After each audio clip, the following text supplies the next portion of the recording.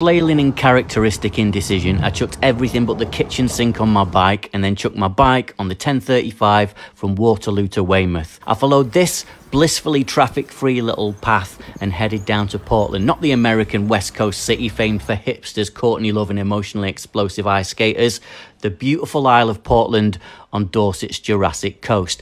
It's Jurassic Park, it's a massive whatever. If you aren't too distracted by the fact that I'm dressed like your nan on the pull at a janky Preston nightclub, you may have noticed that my bike's squeaking like it's made out of halloumi.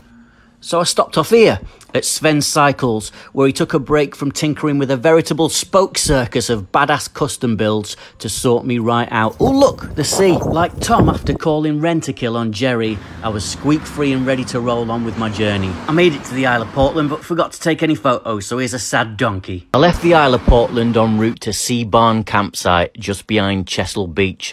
Dangerously narrow roads meant that I had so many close encounters the journey should have been directed by Spielberg himself. Hold on, is that a giant bear or is the ayahuasca kicking in?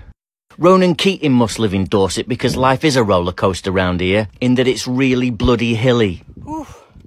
Big hills in Dorset. But the hills and nearly getting turned into overdressed carrion by long wheelbase transits was all worth it because the campsite had beautiful vistas. It'll do. And I got to witness literal frolicking. You know the camera's on and you can't frolic when you feel self-conscious.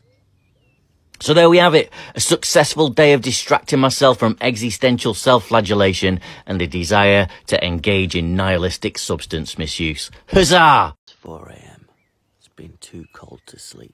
I bought this cheap bikepacking sleeping bag, but you get what you pay for, or in this case, you pay for what you get. I paid in hypothermic insomnia, but the sunrise was sexier than a flamingo in a tutu. And as I was leaving the campsite, Bambi's mum ran out in front of me.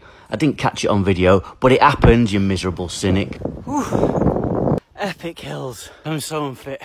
The journey onto West Bay was as gorgeous as it was exhausting. Listen, I have the legs of a consumptive chicken, and as a teen, I would only put a fag out to exchange it for hot knives or a 5-litre bucket bong. So if I can do it, so can you, champ.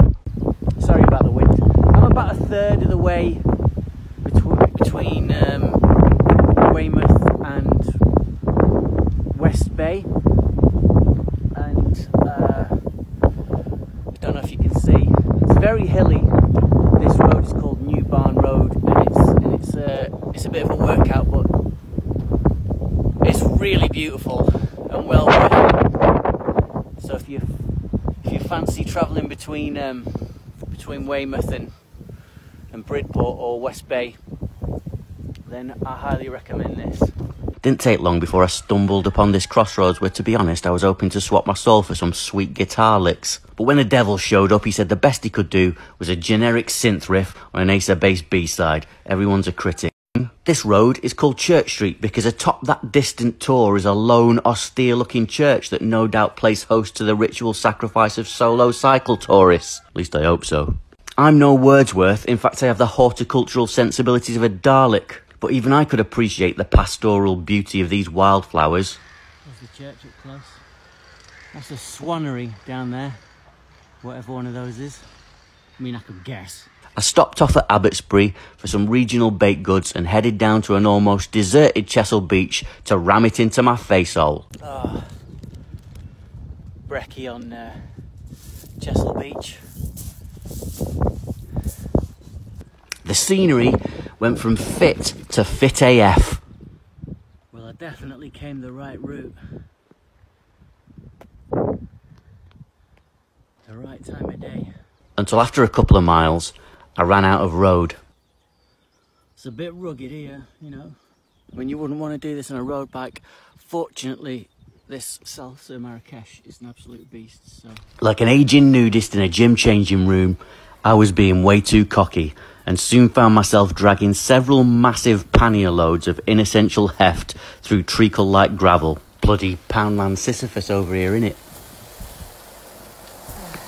Another beautiful morning in West Bay, but I'm leaving today. If I look a weird colour, it's because I am absolutely doused in Factor 50. Yesterday I torched my pasty Teutonic ass, and today I look a bit like Data off Star Trek.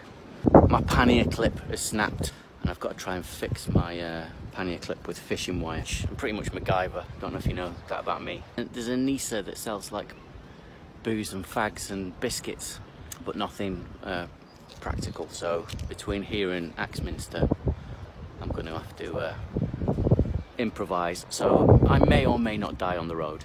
Fellow touring cyclists, what am I meant to do on a road like this? I'm a wide load. Yesterday I got my pannier clipped by a SUV because these roads are too narrow, and my instinct is to ride on the pavement, but also I've got memories of pensioners in the 80s screaming at me for riding my rally chopper on the pavement. So what do? Like, do I risk my life, or do I adhere to the law? Well, you know, I've done worse, I've broken worse laws than this. But what do you do? Thoughts in the comments, please.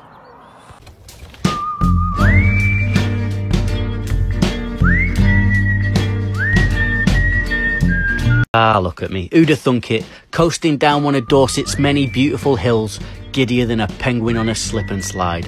As I mentioned in previous posts, the Dorset coastline is essentially built like a roller coaster for mountain goats. Now, I may not have big thoughts, but I have a lot of them. A brainstorm in a teacup, if you will. And as I set off from West Bay to Axminster, I was struck with this one. One of the weird things I've found about cycle touring as an autistic person is that normally if somebody approaches me and engages me in small talk, a stranger for example, then my general reaction is, when is this gonna stop? Whereas what I've noticed while I'm on my bike, and other cyclists, some other touring cyclists especially, sometimes just sort of sidle up beside you and have a natter, and I'm up for it. There goes one now. So any researchers out there in the field of either anxiety or autism, I mean, you got any suggestions about what that's about? Is it that the minor distraction of having to be focused on cycling allows me the freedom to just relax into myself? Because the barrier socially for me is not that I'm incapable of being social, it's that anxiety steals that wit from me. Ah, look at that. Green, pleasant, and ripe with the redolent aroma of animal feces. Just be grateful this isn't scratch and sniff. It's all too beautiful. It's all too beautiful. Songbird of my generation. It's like Celine Dion meets Kez. You can't take me Kestrel down, pit you rotten sod. It's destined to sing on Titanic soundtrack. This last stretch of my journey took me from West Bay to Otterley St Mary via Axminster and National Cycle Route 2, which is beautiful, but did I mention it was hilly? Absolutely insane. Incline. Look at the state of that incline. Look at the state of that incline. So inclined that it made my voice go up like a castrati. Granny gear all the way, mate. I got no shame. That's quite enough whining. This is supposed to be an effervescent travel vlog. Let's take in a sight. This is the fabled Broad Oak box. So you step into there and I believe it is a portal to a very strange and deeply sexual dimension of psychedelic hedonism. Let's give it a go. But there you go. Nipple clamps for a giant. And a lot of spiders. I'm getting out of here. Bit rich for my blood, that. Put my feet up and watch the telly for a bit now.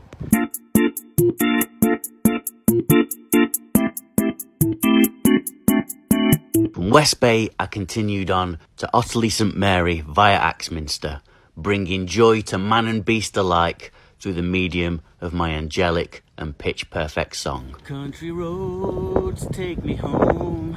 Personally, I prefer the Toots and the Maytall version. Sacrilege to some people, that is. When it comes to singing while cycling, I'm very much like the CIA in that I do extraordinary renditions. The National Cycle Route part of this journey was a succession of pastoral idylls, only marred by the fact that I appeared to be adopting the physical properties of a dropped blancmange. I've smothered myself in Factor 50, as we've already discussed, and these hills are making me sweat, and the sweat is running into my eyes. Fortunately, the fact that I was being blinded by my own bodily fluids didn't deter from my professionalism. As a top-tier travel and well-being influencer, I managed to fight through the tears and drop these profound and poetic cultural insights. Bloody gorgeous, isn't it? This bucolic, it feels bucolic. Look at those views. Fit? I didn't say that. I am from Lancashire. Through those trees, see the sea. The word bucolic has always sounded like some kind of flatus to me. Just want to take a few seconds out to admire that beautiful vista.